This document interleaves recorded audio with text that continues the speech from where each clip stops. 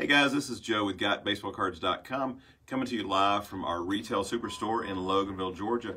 Here today with Jamie Stevens, one of our #1 customers. We're here today to launch our Profiles in Collecting series. What this is episode 1. This is going to be a series of episodes that we launched to Facebook and YouTube where we will be interviewing collectors about what they collect, personal interest, human interest stories. And so Jamie's got a real interesting one. So we're just going to get started and jump right in. Jamie, tell me how you got into collecting. Well, I went to an auction. Actually, it was a car auction. Had some sports memorabilia, all kind of different memorabilia, and was there to actually purchase a car. And baseball cards came up. I collected baseball cards when I was younger, and I thought there was an opportunity there. So 5 pallets of cards later, I've got a lot of 80s, and you know the value of those. Yeah. I came into Joe and asked Joe, are these worth anything? He broke my heart. But I did make a good relationship here and a lot of good friends and got into collecting. And the main thing, I stayed with the pursuit of it.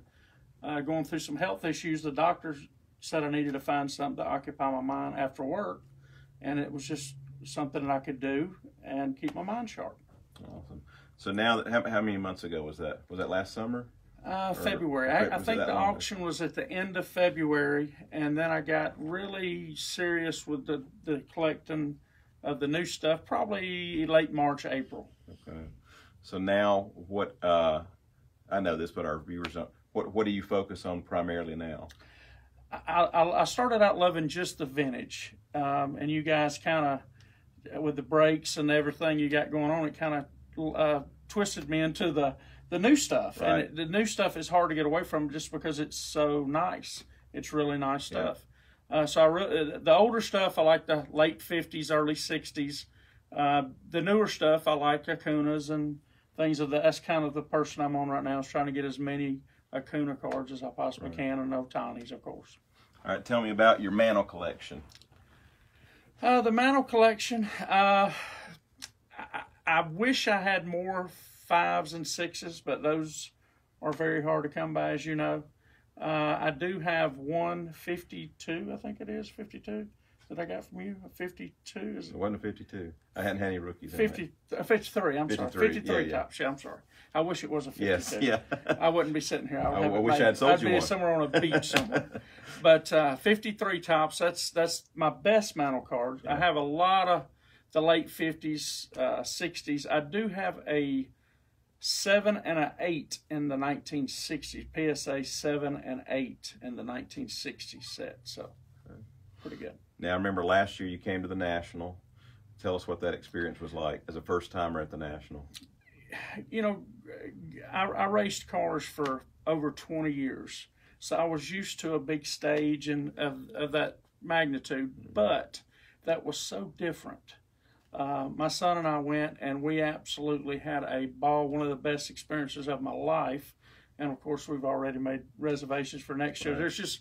There's so much to do. I saw people come in and would be gone in a 6-hour stretch. You know, we'd see them come in the door and then leave 6 hours later, and we haven't got one row. Right. You know, we were there the entire time from when it opened to it closed, and still did not hit every row. Yeah. Because to do it right, it takes a lot of time, as you know. Oh, yeah. But it is a lot of fun, Yeah. Yeah, for any of you watching, if you have never attended a National Sports Collectors Convention, we always recommend that. As I was telling somebody here in our store the other day, whether I was setting up as a vendor or not, I would be there in attendance because it's like a vacation for me. It's always a blast. There's so much you see that you will never see anywhere else. Let's see. So Jamie, you collect Acuna. I know you collect Mantles. You got any other favorites that you?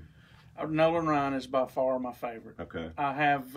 My goal is to get an auto from every year, which is very difficult because in the '60s it has to be the old-fashioned hand-on deal because you know they didn't make them back then like they do now. I have a lot of them, but I have a long way to go.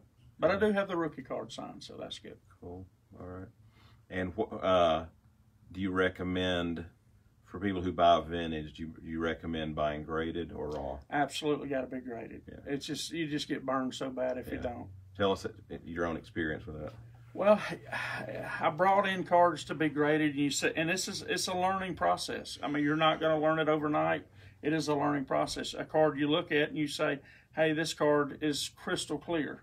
I had a Koufax like that, a rookie Koufax. You hold it up to the light and you see a small crease in the very corner that you cannot see with the naked eye.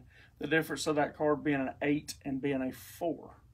And those are valuable lessons to learn, but that's part of it. You have to take the good with the bad. So. Right.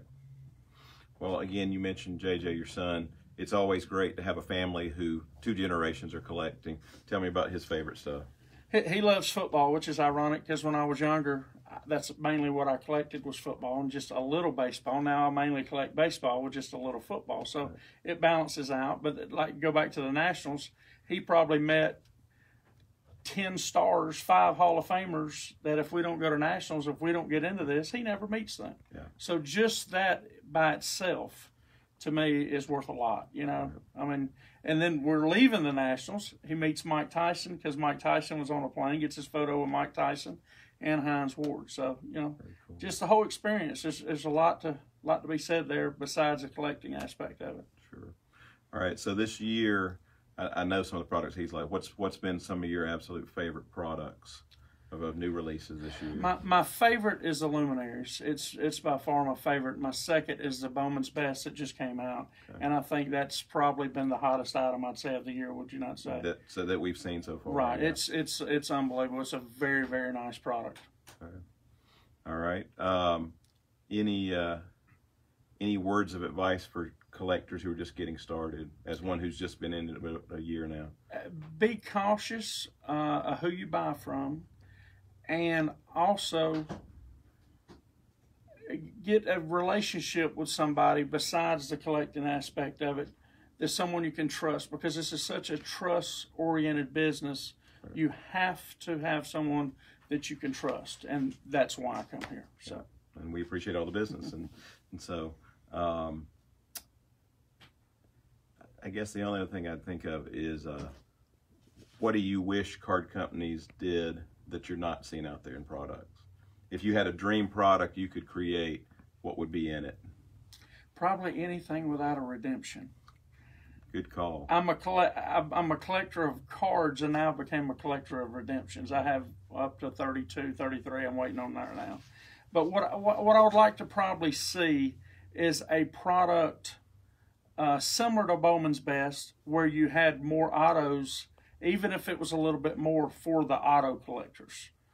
Even if it had to be something that was packaged separately, you still had your base cards, but maybe double the amount of autos with the same amount of base cards, even at a higher price. I think it would sell. Okay. All right. So Topps, Panini, Upper Deck, hope y'all are all listening. Great advice from a collector who's getting into it over the last year. So that's about all I have. Anything else you'd like to share to the collecting world out there? Just be patient, and if you get a little aggravated or a little overwhelmed at times, which does happen, yeah. Just step away and then come back. Yeah. All right. Good words. So, well, guys, we thank y'all all for tuning in. Again, this is Joe with GotBaseballCards.com with Jamie Stevens, and we appreciate you tuning in. Hope you all come see us at a retail store, and we'll have a ongoing series here of profiles and collecting, so we hope you'll tune in next time. Thanks so much, and we'll see you soon.